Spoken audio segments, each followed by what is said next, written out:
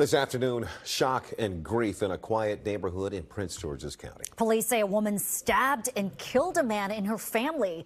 The stabbing happened inside a home on Greenfield Drive in Lanham. News 4's Aimee has the latest.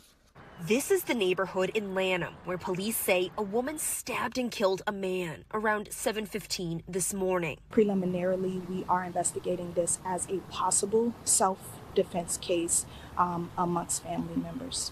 Police have not yet identified the two people or how they're related. They did confirm no kids were involved and said the woman called 911 to report what happened. He was taken to a hospital where he was later pronounced deceased a short time later. Several neighbors didn't want to go on camera, but told News 4 they were shocked and saddened to hear what happened. Investigators say they're still in the process of gathering evidence, and the woman has not been arrested at this time. And Prince George's County Police say they plan to review the evidence later with the state's attorney's office to see if filing charges would be appropriate. In Lanham, Aimee, News 4.